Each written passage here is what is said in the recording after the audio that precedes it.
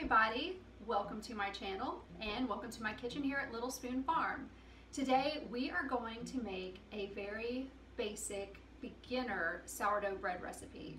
So if you have tried baking sourdough in the past and failed or given up and you want to give this a try again, then this recipe is perfect for you because I've cut down some of the steps and just made it really easy for you to put this dough together.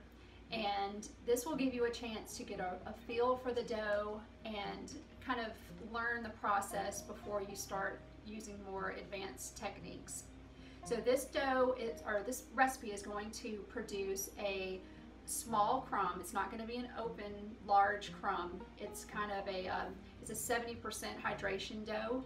So you'll be able to use this bread for sandwiches and toast and dip in soups and things like that. So if you want to learn how to bake sourdough, this is going to be a recipe that you'll want to check out. So why don't we go ahead and get started.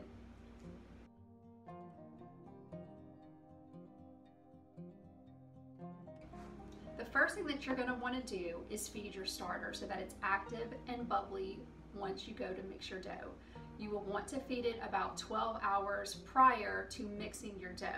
So if you're going to put your dough together at night, then you would want to feed your starter earlier that morning so that it's ready.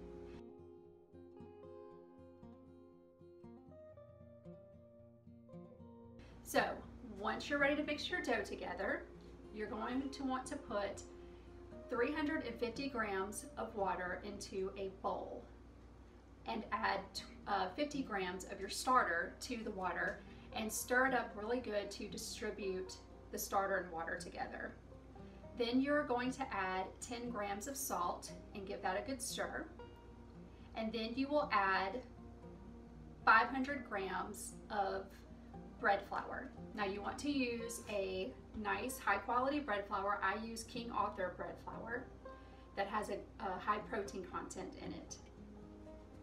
So give these ingredients a nice stir with the spatula or whatever you're using to mix ingredients with, and then use your hands to incorporate everything, making sure that all the flour has been mixed with the water and there's no dry bits.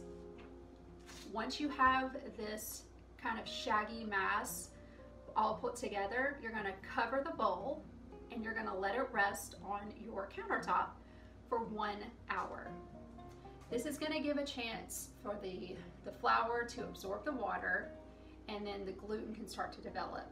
Normally, this is called the autolyse stage, and you would not normally add the salt at this point, but because this is a beginner's recipe, we're just putting everything into the bowl so that it's just a few steps before you let it ferment for the night. So after that hour is up, you're going to do the first set of stretch and folds. So you will pick up the dough on one side while it's still in the bowl, pull it up and stretch it over itself. And you'll do this about 4 times, turning the bowl and picking up a different side each time. Cover the bowl and let it rest for 30 minutes. Now I would advise you to do at least 2 sets, but I recommend 3. Once you have those 3 sets done, cover the bowl and let it ferment overnight.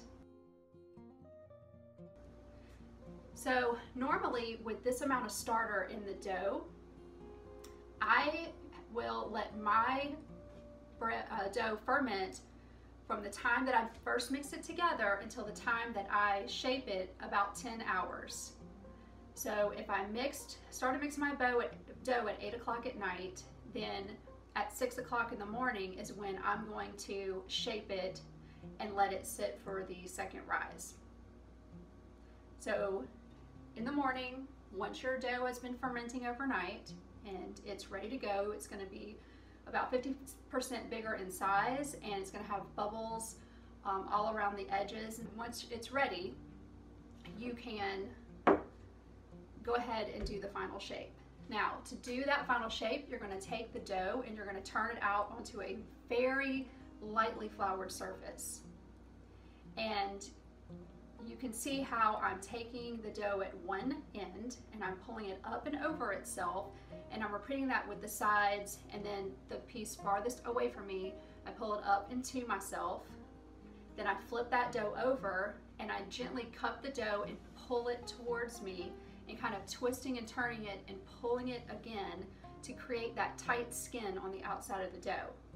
Now, at this point, you put this ball of dough onto a piece of parchment paper, and then you use the parchment paper as a sling to put it into a bowl. And this is where we're going to do the second rise. So you're going to let that rise covered for about 30 minutes. And then you're going to preheat your oven with your Dutch oven inside of the oven to 450 degrees. So after that's been preheating for another 30 minutes, your dough should be ready to go ahead and bake.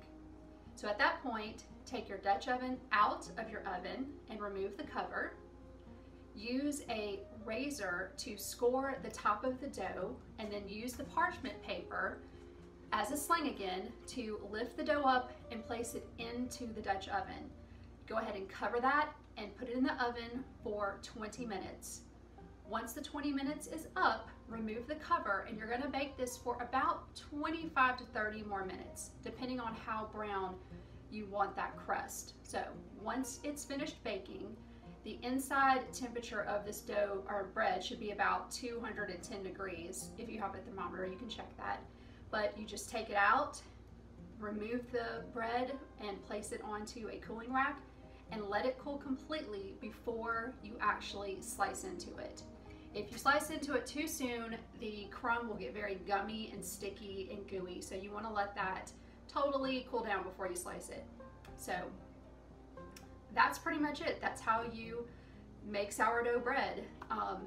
Like I said, I've left out some of the more advanced techniques with you know, the autolyse and the bannetons that we use to prove our bread in overnight. I will definitely get another video for a more advanced bread recipe later, but for right now, I'm starting out our new website with all beginner recipes for sourdough, and I think that this is just a really good way for you to start, you know, baking sourdough bread and getting a good feel for how things work. So if you have any questions or comments, leave them below. You can go to my website and I will have a printable recipe that you can just print out or save to your phone. And if you like this video, give me a thumbs up and subscribe, and I will see you in the next video. Bye.